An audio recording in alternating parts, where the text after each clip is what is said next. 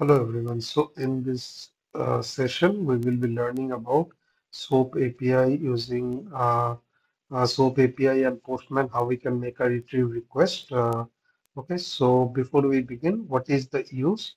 Let's say there is some external application which consumes the marketing cloud data, right? And so this, in this case, they will be using SOAP API to retrieve those details, right?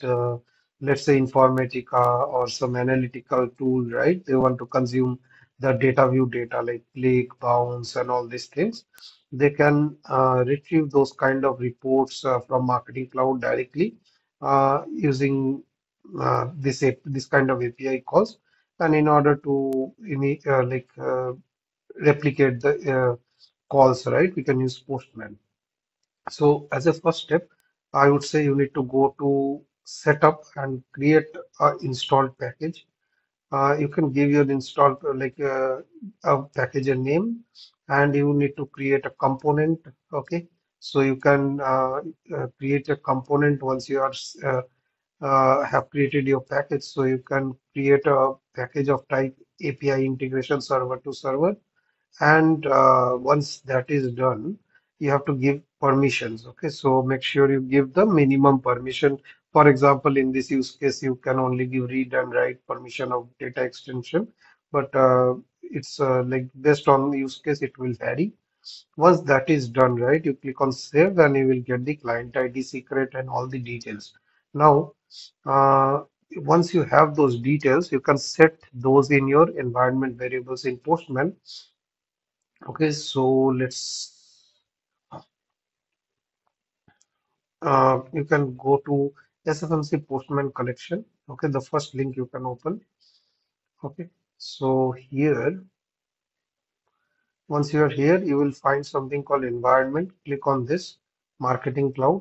Okay, so you will get this. So here you can set your environment variables. Okay, so if you have Postman, you can just go to your environment and click on plus icon, and you can add your environment variables. I have already done that. I won't do that again, but you can do it in your application. You just need to give the values in the current value fields. Okay, and that should work. You can take the subdomain, client ID, secret, and all this. MID, MID will get, and all this. MID is the business unit ID. So all these details you can put it here, and then you can just save it. Okay, once you have saved it, I think you are done with that. So now you can go to plug collections. Here, say, there are multiple MuleSoft, Salesforce, and all, but we are interested in Marketing Cloud. So come over here and you will find this. So you have to go to REST and authentication. We want to authenticate first, right? So you will go over here, and now since you have all the environment variables set up, you can use this curly braces, right? You need not do it again, putting those values. So directly you just copy this, and you can just click on plus here. You can paste this, change to post, and this is the request body. So you can put it here, and you can change this to JSON. Here you can make content type will be application JSON. Okay, so now you have all this, right? So you can just click on send, and you should get an access token. Okay, and it expires in this seconds and all this information. But here you will get the access token, which is what we need. Now you can click on a new tab. We want to make a retrieve request. You can do multiple type of request. Here in this case, we will do SOAP request. So you will click on SOAP data extension. Here there will be multiple options. We'll click on retrieve data extension option. Okay.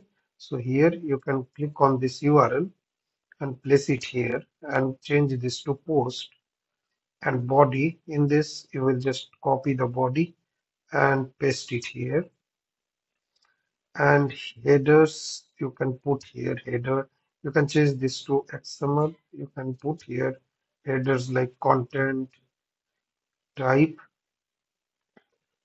text XML, and here Now you need to ET domain, we already have that variable. However, we haven't set the variable for access token. So we will enter that manually. So the token we have got here, right? You can take that and you can put that token here, okay, in the authentication place. So once you are done with that, now coming to the request body, let's see what we are telling in the SOAP envelope that, hey, we are making a retrieve request. What we want is the data extension and what these are the parameters we want to fetch, okay, for this particular data extension. Where the customer, so here this is the filter. We are telling that where the customer key equals, and we will need a customer key. So here I have my data extension. I will take this customer key from here and I will place this customer key here. Okay, now you can just click on send, and if it works, then you should get all the details, which is my first D, which is the name of our data extension here, and the other details like whether it's sendable or not. So it's showing is sendable is true, which is this one. So all these things, information you can get, okay, like that. You can also get the data which is there in the data extension. In this, we have already got the data extension metadata or properties, okay, like the name of the data extension by the customer key. But you get the idea, right? So hope you like this video, and thanks for watching. We'll meet you in the next video.